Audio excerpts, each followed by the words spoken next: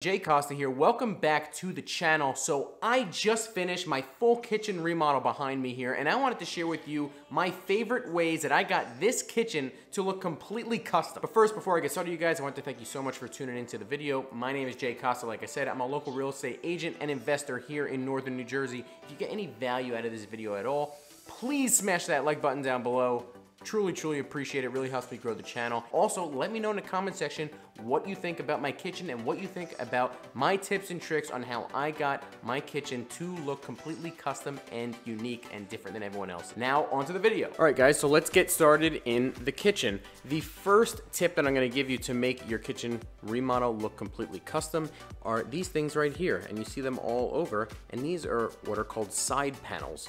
And what these side panels are, for most manufacturers, are really just different doors that you don't put hardware on, but you mount them to the side of all of your upper cabinets and lower cabinets. And you can see it really finishes off the look of a fully custom kitchen, even though these cabinets were not custom made at all. They were just ordered from a manufacturer. These are actually made by a company, Fabuwood.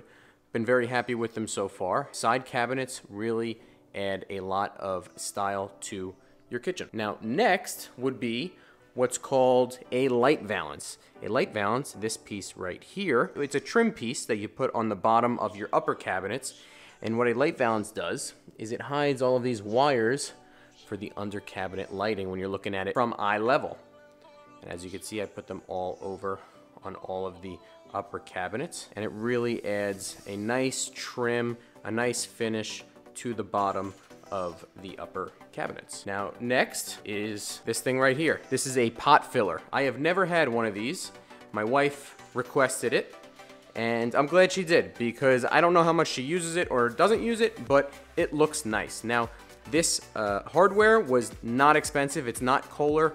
Kohler was back ordered for a long time. I don't even remember the name of the brand or anything like that. I'll put a link in the description box down below for this specific faucet, but you have to have your plumber add a hot water line, and that is sitting directly over the oven range. I have it slightly off center to the right in order to reach all of the pots that would be on this range. And that brings us to my next tip in order to have a custom looking kitchen, and that is you should try, if the budget allows anyway, you should try to have at least a 36-inch oven range. This oven range is made by Ilve. It's an Italian manufacturer, but just the fact that it's 36 inches instead of the standard 30 inches that you see in apartments and condos and things like that really adds a lot of substance to the kitchen here. Now, the style of the range is really nice as well, but obviously it's going to be a little bit more expensive for a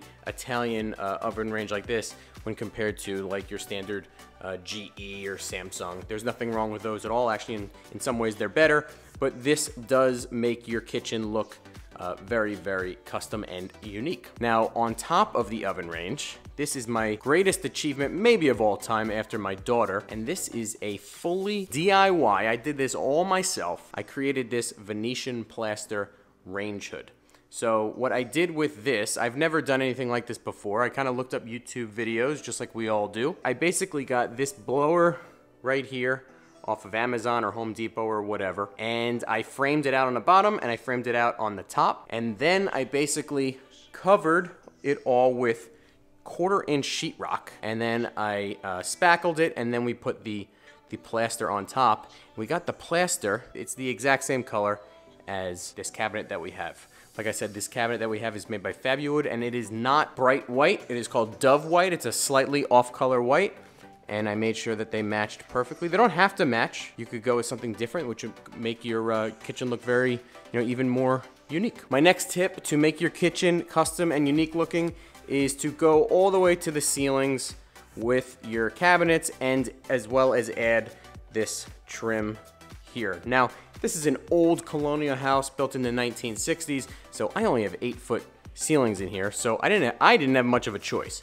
But you could have 10-foot ceilings, and if you go all the way to the ceiling and put trim on top, crown molding on top, you're gonna have a substantial and unique looking kitchen cabinet setup, I promise you. The drawback is obviously that it's expensive. It's pricey to add that much more cabinets, upper cabinets, as well as the trim and the trim work that's needed to install it. My next tip to make your kitchen completely custom, and this is maybe the easiest one, is go out of the box a little bit with the hardware. Don't get your standard hardware at Home Depot or Lowe's. Try to find something pretty unique. I know it's tough to swallow to pay 15 bucks for a little knob like this or something, but it really adds a lot of character to the kitchen. Now these are from a company called Rejuvenation. My wife found them and she convinced me on them, and I'm happy that she did. These are not just your standard shiny brass.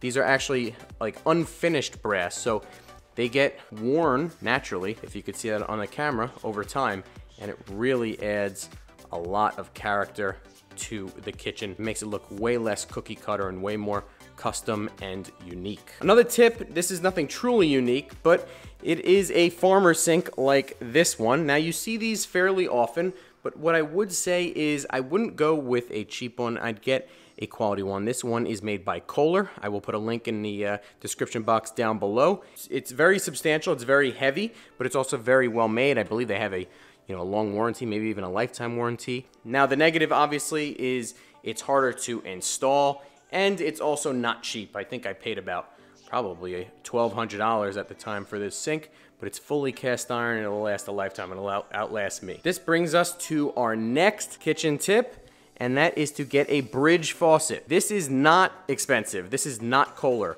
Kohler was back ordered forever when I was doing this kitchen. This is just some faucet I found on Amazon, or my wife found on Amazon. I will put the link in the description box down below so you can check it out. This was pretty cheap, but it has been standing up to the abuse so far, and we've been using this kitchen like this for probably almost a year at this point, and it still looks okay and it works fine. That is it for today, guys. Thank you so much for watching and tuning in. Let me know what you think about my kitchen, and let me know what you think about my tips on how to get your kitchen looking completely custom like this one. Give me a like down below, and if you want to find out more about this channel and what we do, give me a subscribe to the channel, as well as find me on TikTok and on Instagram, Real J Costa. See you later.